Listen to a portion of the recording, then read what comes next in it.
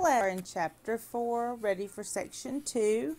The first couple of problems you run into are review, so stop now if you haven't already and try those review problems. So pause the video. If they give you slope and they give you the y-intercept, you simply plug in for m and b. This would be the equation of that line, and the graph should look like this. It hits the y-axis or intercepts the y-axis at -2, and then the slope is a negative slope. It's a falling slope. So you go down 4 to the right 5, or you can go up 4 and to the left 5 as long as you went negatively once. Now look at these multiple choice. Which one is the answer to that question?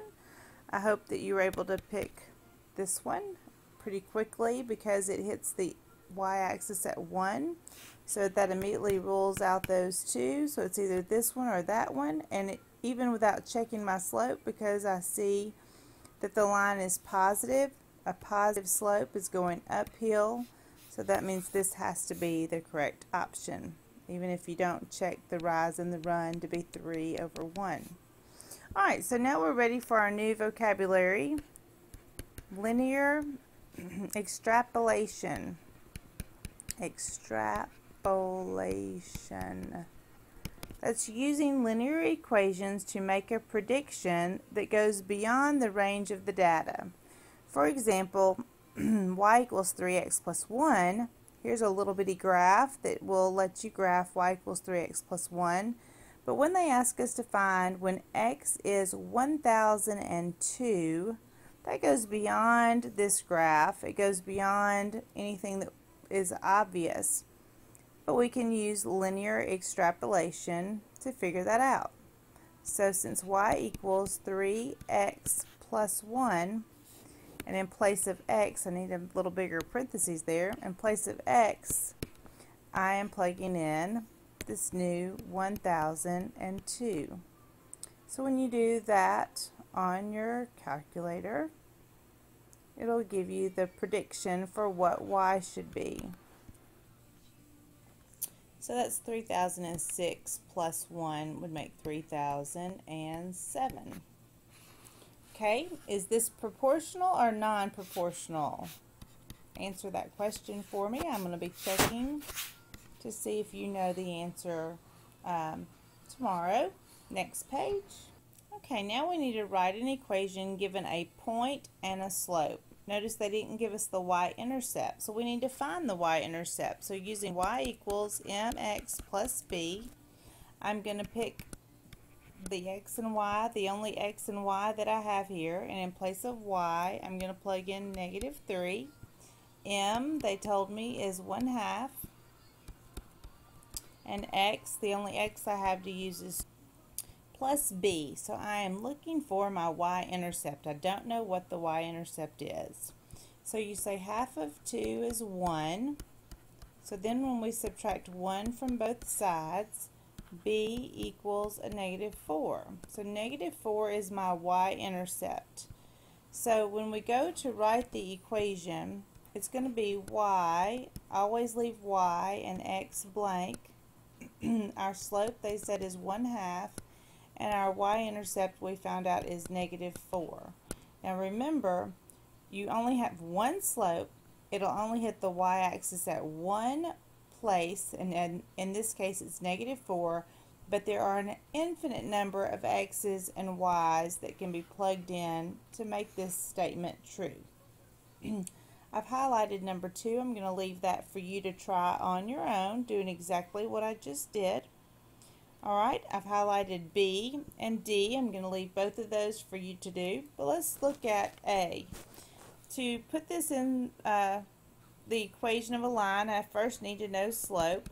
And remember, that's the change in y over the change in x. So my y's are -8 minus a -4 over -2 minus a -3. And when you minus a negative, that becomes plus. So that's going to give me a -4 over 1. So my slope is -4. Okay, now I need to know my y-intercept. So I can play eeny, meeny, miny, mo. I need to pick one of those points. It doesn't matter which point you pick. And you're going to plug this in for your x and for your y temporarily till we can find b. So in this equation, y equals mx plus b. My y is going to be negative 8. My m, by the way, that's what negative 4 is. It's negative 4. I'm going to use this negative 2 for x long enough to find b, just till I find b. So negative 8 equals negative times negative makes positive 8 plus b. Subtract 8 from both sides, and b is negative 16. So my final equation, it's the answer to the problem. It says to write the equation of a line. I leave y for all the y's that it could be. I use my slope of negative 4, and I leave x for all the x's it could be, plus a negative 16, so you might as well just say minus 16. So that's the equation of that line. So notice I had to first find my slope so I could plug in this number. Then I had to pick a point, use that x and y long enough to find my b. There's only one y-intercept, there's only one slope, but there's an infinite number of x's and y's. And in case you don't feel confident about B and C, by the way, this is 2 points given to you as a table. I tried to give you a little hint here and show you that they're really just ordered pairs. But C, first I need to find slope, so it's the change in y, 14 minus a negative 1 over, which makes it plus, 3 minus a negative 2, which makes it plus, so it's 15 over 5. So that's going to be a slope of 3. Then I need to pick one. I'm going to pick the negative 2 and negative 1. So in y equals mx plus b, my y is negative 1.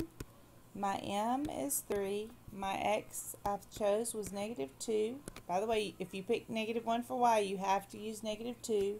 You can't use one of each. You have to keep your couples together. And negative 1 equals negative 6 plus b. Add 6 to both sides. And b equals a positive 5. So my final answer is y equals m, which was 3x plus 5. This time I have a positive y-intercept. So that's the final answer to C. Okay? Word problem.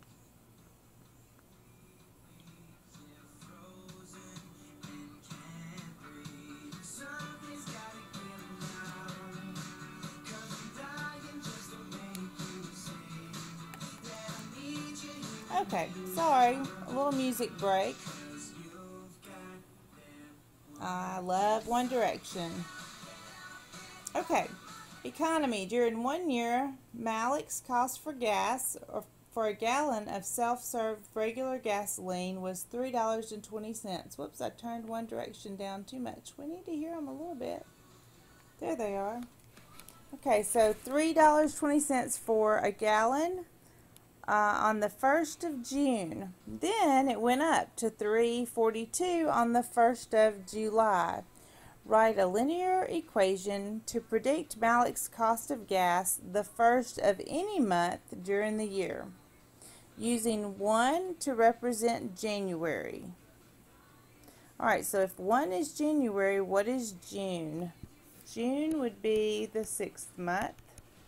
And what is July? July would be the 7th month. So our hint here says make an ordered pair. So in June, the 6th month, it was $3.20. In July, the 7th month, it was $3.42. So the first thing I need to do is find my slope, which will be $3.42 minus $3.20 over, and of course 7 minus 6 is going to be 1. And that gives me 22 cents per month. Seems to be the rate that it's changing. But I need a linear equation. So where does it hit the y-axis? That's the next thing I need to know. So let's pick one of these points. I'm going to pick the first one just because 6 is smaller. So y equals m, which is 0.22, times x, which is 6, plus b. So we're going to have to solve for b. Subtract 1.32 from both sides. And our b here is 1.88. So the final answer here, y equals my m, which is 22 cents, x plus 1.88. So you can take our information about linear equations and apply it to an everyday problem. Okay, let's look at the next question that talks about gas with Malik. He uses 25 gallons of gasoline per month. Uh-oh, that's a lot. He budgeted $100 for gasoline in October. Use the equation from example 3. The equation was y equals 0.22x plus $1.88. Now, what was x? Let's go back and review. X was our month. So if we're looking at October, it's the 10th month, and we do not know our y. We do not know the cost of gasoline in October. So let's see if we can figure it out. 0.22 times our 10th month gives us 2.2 plus 1.88. So y is 4.08. So that's $4 a gallon per gallon. Okay, how many gallons does he need? He needs 25 gallons. So 25 gallons times 408, I can tell you right now that's going to be greater than 100. And so it's exactly 102. So he needs to save $2 more or add $2 more to his budget to stay within budget for gasoline in October. Okay, and I've highlighted these last two. They are related. Talking about textbooks. Let me give you a hint. Your ordered pairs are going to look like this. If you use the year for your X, then the cost of textbooks will be your Y. So your other X will be 2008 in this example problem. 68.15 is your Y. So now there's 2 points. It's just like the first page, or actually the second page where you had to find your slope. And here's a little hint what the equation should look like. So I will be checking to see that you attempted these 2 problems on your own. I hope you have a blessed day.